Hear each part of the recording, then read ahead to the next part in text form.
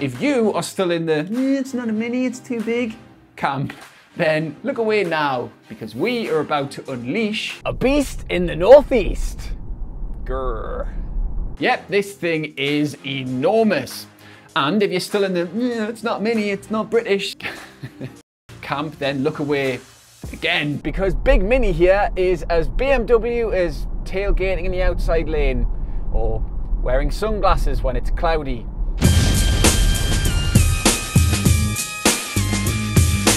And while that might make you angry, because who among us doesn't yearn for the good old days when if you're over 6 foot you couldn't actually fit into a car, and those who could might be killed in a 20 miles per hour pram. It does mean that Big Mini is quantifiably excellent. There are many ways in which Big Mini here is one of the very best family crossover type things that you can buy. And they're mostly down to it being large and German. So let's go through those. For a start, the ostensible quality is solid. And while you might hate the way it's designed, and there is a legitimate argument to be had about Mini cabin design not really moving forward in almost 20 years, you must at least concede that it is nice and idiosyncratic. And it is that while making sense, a hard balancing act to achieve, which you'll know if you've ever tried to find the electric window switch in a DS5.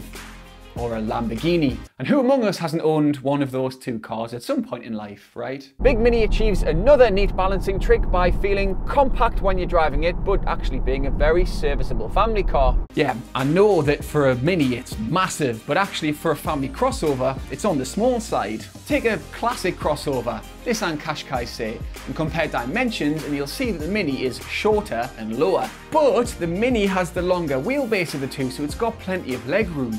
And it helps in the handling stakes too, because even the lardiest Mini has to conform passably with the company's whole go-kart handling shtick. Plenty of family crossovers handle well, but this one feels the heftiest on the road. Steering's heavy and the car doesn't really roll much at all. You also sit more hunkered down than you do in most crossovers. But that's a double-edged sword, because it also means that this is one of the less comfortable crossovers during the majority of the activities that you'll do with it. i.e. not driving it like a complete maniac on a so-called B road of the type that motoring journalists mythologize. But not me. There are two reasons for that. The first and most obvious is that everything just feels a bit stiff and non-relaxing. Firm damping and firm steering. And secondly, the chairs are kind of small. It's like they've been designed to look good rather than be ergonomically optimal. But none of that is catastrophic. We're talking degrees of discomfort here. And in fact, there's plenty more about Big Mini that makes it brilliant for day-to-day driving. Like how the pillars are dead thin, so visibility is optimal.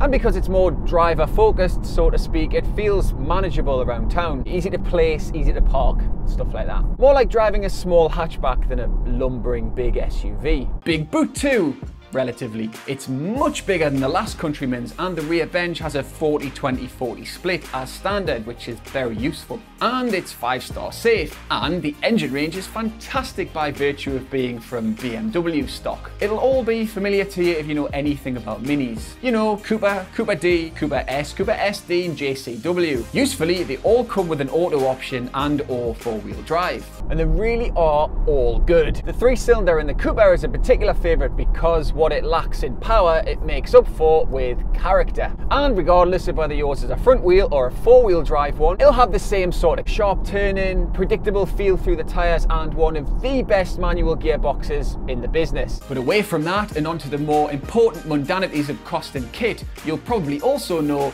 that Mini is the master of sucking you in with a low list price and good residuals, and then beating you across the face with an options list. Sort of like when you buy a packet of crisps and it's got just 99 calories emblazoned across the front of the packet, and then you realise later that that's per portion, and a portion's like 3 crisps. Yes, I'm still angry about it, but I ate like a week's calories in half an hour. So your Cooper looks well equipped. It has alloys and parking sensors and DAB and stuff like that. And at this price, it does look a little on the high side, but not by too much. However, you look at some of the more popular stuff in the family crossover segment, and the Mini does start to look very expensive.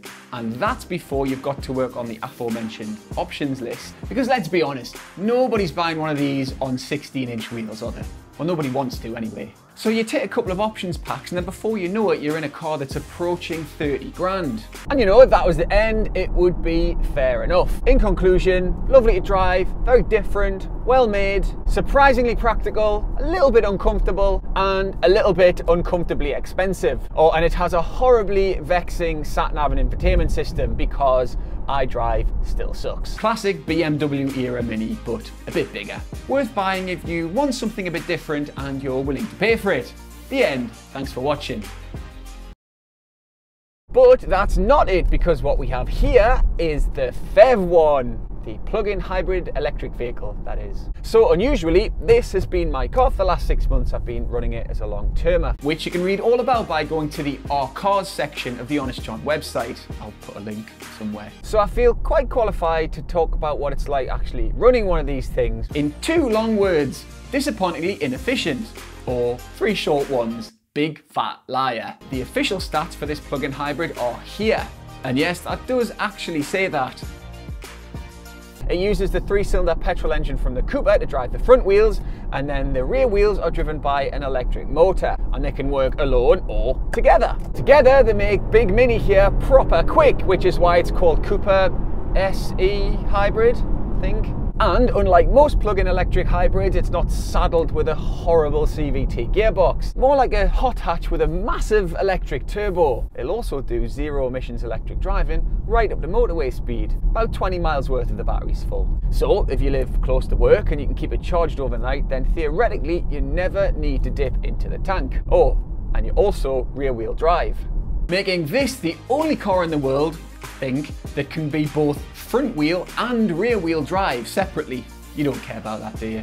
Anyway, the reality of owning this, it transpires, is very, very different to the on-paper utopia. Why? Because once the battery runs out, which it does very quickly, especially if it's cold, then you're basically just dragging along a massive battery and electric motor with your 3-cylinder petrol engine. And that means that this is dreadfully inefficient on the motorway. Honestly, you'll be lucky to scrape 30 miles per gallon, which is the opposite of most cars, which tend to get better on the motorway. The upshot is that in 6 months with this thing, I've averaged about 50 miles per gallon. Now that's not bad in any other circumstance, but in this thing the fuel tank is tiny, so I'm always filling it up, which is annoying. But more importantly than that, its list price with options is £44,000. Yep, 44 grand for a Mini that doesn't work properly on the motorway. And that's not just because of the 30 miles per gallon thing, it's because it's not that comfortable. As you can see, it kind of rattles around quite a lot. And if yours has got a panoramic sunroof like this one has, then above about 60 miles an hour, it will suffer from the most annoying wind noise you've ever heard.